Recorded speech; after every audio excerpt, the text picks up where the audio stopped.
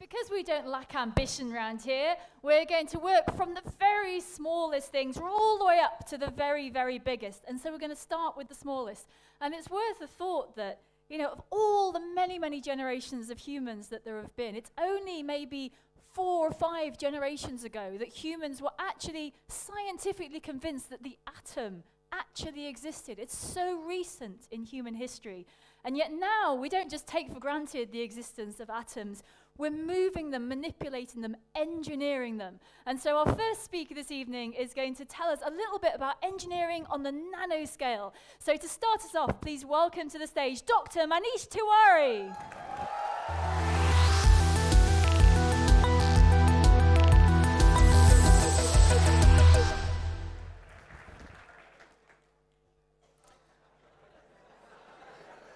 Hello! That's a downer, is it? Okay, so let's see. I'm going to start by telling you about what we are looking at in terms of nano-engineered systems and how they are enabling some fascinating applications in energy and healthcare.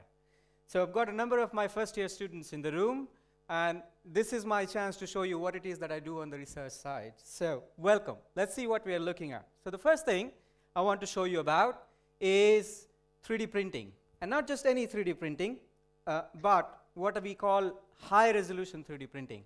So in this video here, we've got a very fine nozzle, about 10 micrometer in diameter, where the ink is being pushed out pneumatically.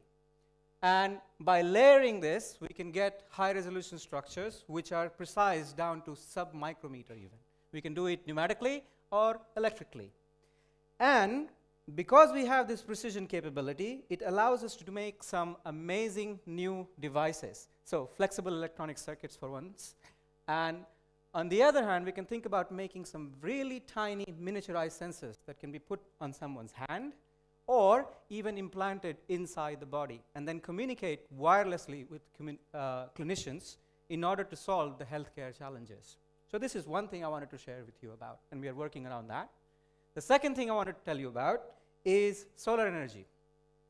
And concentrated solar cells are a very nice way of harnessing electricity from solar energy. The problem with that is these things are only about 20% efficient. So 80% of the energy gets wasted as heat. Now that's an opportunity, right?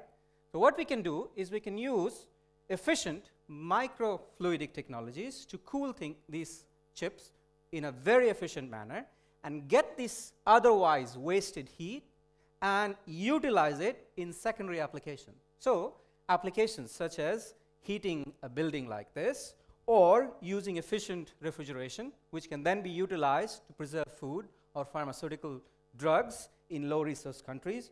We can use it to desalinate water, seawater, to produce more potable water. And we can do some cool things like biodiesel production using this heat for process intensification. And what this allows us to do is this amazing way of looking at the complex problem of energy, water, and food nexus and solve some really interesting sustainability problems. So the last thing I want to show you is what we call smart nano-engineered surfaces. And here's an example of smart surface. This is super hydrophobic lotus leaf, which happens naturally, right? And the reason that lotus leaf is super hydrophobic, super for excellence, and hydro means water, so hydrophobic means waterphobic. So lotus leaf has got nanoscale texture combined with hydrophobicity that makes it very difficult for liquid water to stick to it, which means that we can start to design fabrics which can make us forget about the umbrella and always forgetting about them, right? What else can we do? Well, we can make these surfaces all the way from plastic substrates to metallic surfaces and enable a number of different applications. And one particular application that I'm really passionate about has to do with this annoying delay that we go through at times when we have snowfall and the flights get delayed because of the icing. So here you're looking at actual experimental data where we have designed these surfaces with this kind of properties, super hydrophobic properties, and these surfaces can delay ice formation at minus 20 degrees centigrade for a day. Not bad, right? What else we can do? We can have this liquid water droplet at minus 30 centigrade impact on this and not freeze. What comes next? Well, butterflies. Butterflies are super hydrophobic as well. And they tend to be flexible, which means that you can have a surface that can take impact even better. So what did we do? We actually made coating, which is flexible and nano-engineered, which enable us to do impact, liquid impact at higher speeds than anything else that is possible currently in the market, right? Now we can go a step better than nature. And we can control the size of these nanoparticles to tens of nanometers, which means that we can have super hydrophobicity and optical transparency.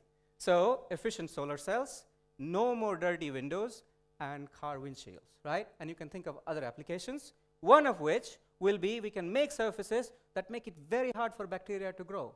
So this is a control surface, and here bacteria are finding it very difficult to grow on these. So that means no more wrong or dirty kitchen counter.